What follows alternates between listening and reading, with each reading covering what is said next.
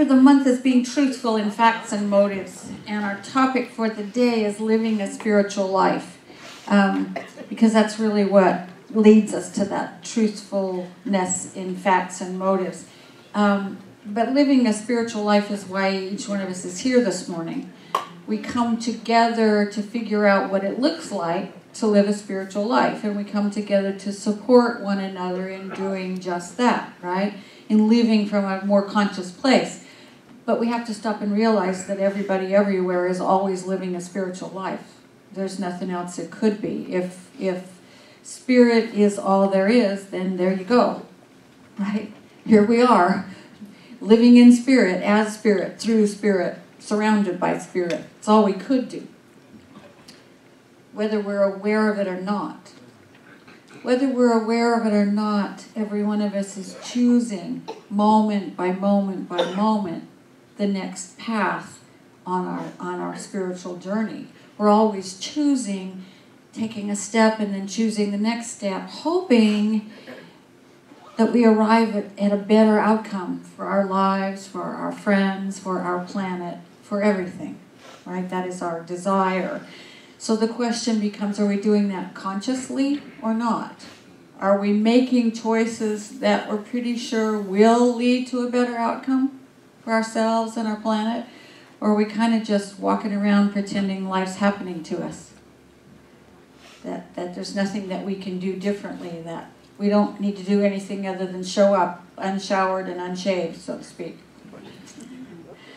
The answer to that question determines whether we are fully living this spiritual life, whether we're consciously participating in our own destiny or not. It's that simple. Most of us kind of do a little of each because we are human and divine in the same being. We, when something really good happens, we want to take credit for it, right? But when something not so good happens, we want to say, it must not be my fault, it must be their fault, or that's fault, or his fault, or whatever it is that we say. Sometimes we do that. And sometimes we just stroll along with whatever happens without an awareness of what's going on inside us until we run into something really big and really painful. Something that requires resources that aren't apparent to us. We can do a pretty good job of just kind of walking through life until something happens that really hurts, or something that requires big courage and demands our participation. Or maybe we just wake up one day and realize that we've been settling the whole time. We've been settling for a life that's never really made us stretch and grow, that isn't really colorful. It's just sort of blah, not very interesting, not very joyful.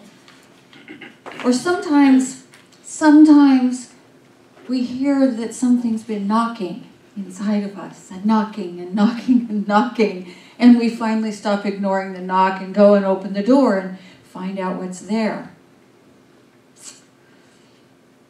Howard Thurman. I don't even know how to begin to describe Howard Thurman. He was an author, a theologian, a philosopher, an educator, a civil rights leader. He was a lot of person in one person. And he wrote, "Whatever may be the occasion, there comes a deep necessity which leads you finally into the closet with yourself." That's the closet Jesus spoke of, not the closet we sometimes barricade ourselves in and come out of. This is when Jesus said you go into the closet with your maker, right? Whatever may be the occasion, there comes a deep necessity which leads you finally into the closet with yourself. It is here that you raise the real questions about yourself. The leading one is, what is it after all that I amount to, ultimately? Such a question cuts through all that is superficial and trivial in life to the very nerve center of yourself. Whether it's pain or longing or a desire for a greater way of being, whatever it is that leads us on this inward journey, what we find at the nerve center of ourselves is something beyond our wildest dreams. Because what we find there is the divine itself. We find ourselves as the living spirit. We find ourselves as spirit that's always working for us by working through us, as us, right? Whatever it is that makes us discover that, what we find at the nerve center of ourselves is the power presence of love. And it's beyond our wildest dreams. Because it's not the kind of love that we learn from country western songs and advertisements. It's the kind of love that kind of blows our hair back. Because we don't need to do anything to earn it or receive it. All we have to do is allow it, right? When we go into that closeted time with ourselves, if we're curious and willing enough to look at the truth of how we've lived up to this point, we find something amazing. Because every single one of us have already been through some really hard times. Yes? Every one of us. Some of us may be in the middle of a hard time right now and forget this. But the truth is that we all are already so courageous. It's amazing. We have already walked through stuff that has created this giant amount of courage in us. And we forget about it. You know, we've all walked through difficult stuff, and here we are. Pretty whole. Pretty whole. It's wonderful.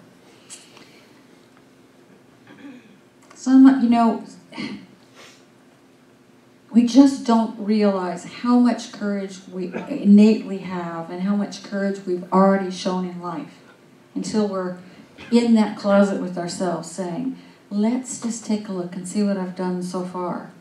We all have the courage to take the steps towards who we truly want to be. We all have the courage to become conscious of our own spiritual nature. We all have the courage necessary to live a spiritual life, which may sound odd, but I think it's true. It takes courage to become conscious of our true nature. It takes courage to not buy into what the world tries to sell us. We're very counterculture here, you know. We are. Because the culture tries to tell us that we're limited and weak and powerless and things happen to us that we can't do anything about, and we're stuck with whatever life throws our way. And we have to have the courage to say that is not the truth of who I am. The truth of who I am is I choose what I experience in this life. It takes courage to turn towards that power and presence of love within us and remember that that's us embodied. We are embodying that. We're embodying that. There's no place we can go where it doesn't exist, right? If God is all there is, it's around us and above us and below us and in us and through us and in everyone we look at and everywhere. It takes courage to live that conscious spiritual life, to nurture our relationship with what's within us and around us. And that's why we come together here. We come together to remind each other that that's the truth of our being. We come together to practice with each other. We come to help each other remember that living the spiritual life is where freedom and peace and joy begin. Right? We have all the right equipment and we have all the right map for this journey already. Our philosophy gives us the right tools. We have practices that deepen our connection with that which is within. We have practices that change the way we think and feel and perceive and believe. And we have a community that helps us keep our courage strong, helps us keep our faith strong. You know, all we have to do is look around and watch each other walking through the struggles and joys and ups and downs and great and sadness and joy with grace and love. And all you have to do is look around and you see it everywhere. Because that's what you all do. You take your courage and you keep walking. And it's breathtaking to watch. The interesting thing about the map is that as soon as we take a step in the direction we want to go, it shows up. And then we take another step and more of the map shows up. And then more of the map and more of the map. So we've got the tools in the map.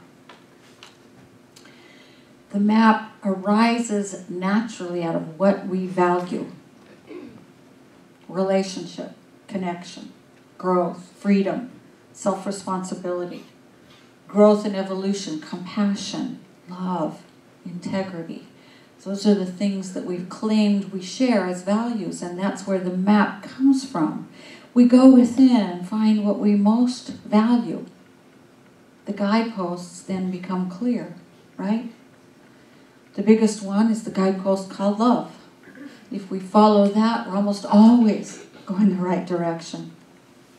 The map shows up for us over and over and over again, and sometimes even then we stumble and fall even as our experience changes suddenly around us. Sometimes it's hard to stay focused on the map and using the tools. Sometimes we ignore the map altogether and head off into the valley of denial, or the desert of shame, or the mountain of resentment. You know, we all do that.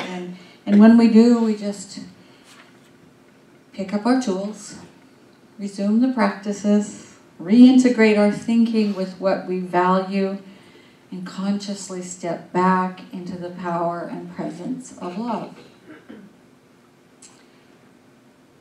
Here's the thing I know about this spiritual life. It's not a destination. You never arrive.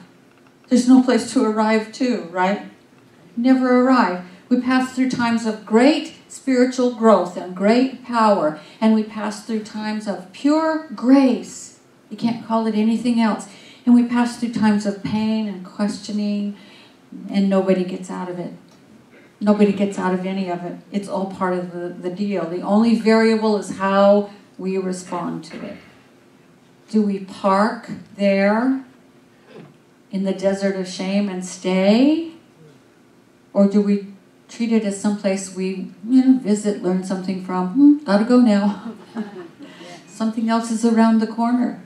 And that's true whether for us individually or as a community, as a nation, as a planet. How we respond to it determines where we wind up. I've used this quote before, but it's one of my very favorites. It's from the Zen master Shunryu Suzuki. And he said, "Each of you is perfect just the way you are, and you could use a little improvement." That is the paradoxical nature of this journey in one quote, right? Living a spiritual life means both that at every point of choice we always aim to take the high road in our next step, and we recognize when we don't. Sometimes we just don't. Sometimes we get impetuous and we just say, no, not going there.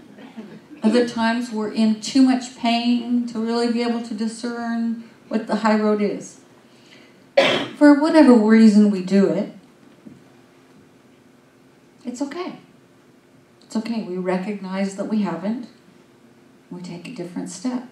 No matter how many times we get off this idea that we are 100% self-responsible, whenever we step into fear, whenever we step into judgment or resentment, it's never too late to change direction. It's never too late to take a step and another step and another step towards the power of love, towards the place of truth, towards that integrity that we're searching for.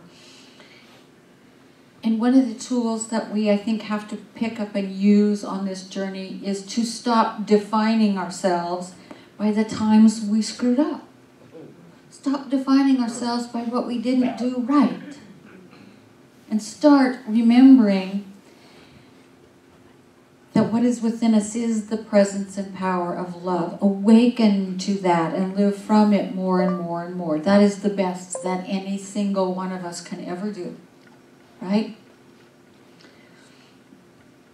There's a little Rumi poem that is one of my favorites that he wrote Come, come, whoever you are. Wanderer, worshiper, lover of leaving, it doesn't matter. Ours is not a caravan of despair. Come, even if you've broken your vows 1,000 times. Come yet again. Come, come. Rumi was very wise, very wise. He recognized a couple of really vital things in this little scrap of poetry. First, we will break our vows thousands of times. Every one of us will. Every one of us will get caught in a place where where we all of a sudden recognize that we took a wrong turn, we're not where we want to be, that we've messed up, right? We break our vows thousands of times. We don't always take the high road. But when we're willing to be conscious of that, make a different choice, make amends if we've trashed somebody else's life, and go forward. And second, maybe best, Rumi reminds us that this is not a caravan of despair. It's not. It's a caravan of growth and learning and joy, of joyfully becoming what we came here to be, of joyfully expressing more and more and more, allowing the divine, the power and presence of love to be what we are. So as we're able to do that, the smallness and the powerlessness and the limitation that the world urges on us shows up less and less and less. We just have to remember that despair has no seat on this camel, right? Ernest Holmes, our founder, wrote this about the spiritual life. He says, don't be afraid to be spontaneous. Virtue is always unconscious. We have to make it unconscious. It's always spontaneous. If we can first come to sense the human and the divine are the same thing. There it is, right there. The human and the divine are the same thing. There's no difference. I lost my place. If we can first come to sense that the human and the divine are the same thing, that the mind we use in our human reasoning is merely as much of that mind which we call divine as we are able to use, we shall find that this practice of the spiritual life is the most normal, natural, and spontaneous thing in the world. I love that. The quality of our lives depends upon how conscious we are of our union with the divine. The quality of our life depends upon that. Living a spiritual life depends upon how conscious we are that what we use is that mind which we call the divine mind. That what we breathe is that breath that we call the divine breath. That we are seemingly individualized, but what we are truly is part of this infinite divine stream of life. Come, come whoever you are. Wanderer, worshiper, lover of leaving. It doesn't matter. Ours is not a caravan of despair. Come, even if you have broken your vows 1,000 times. Come yet again. Come, come. No matter where you are, it's never too late. It's never too late to put your feet back on the conscious spiritual path. Look in the mirror and say, who am I? And do it frequently. Who am I? Who am I really? Remember who you are.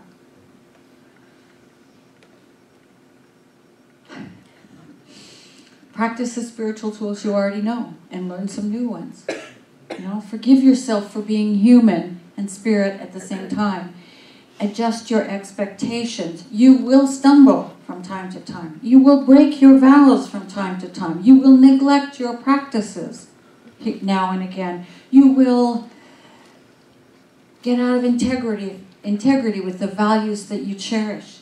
Get over it. It's part of the walk. It truly is. We cannot hold that against ourselves and say, I'm not perfect, therefore I'm no good. No. No. Ours is not a caravan of despair. Ours is the caravan of joy. It's part of the walk. 1 foot in the divine, 1 foot in the human, and we just keep going, right? We just keep going. always one foot on the human road. But the more we live towards the divine, the easier, the more joyful, the more full of grace the journey becomes.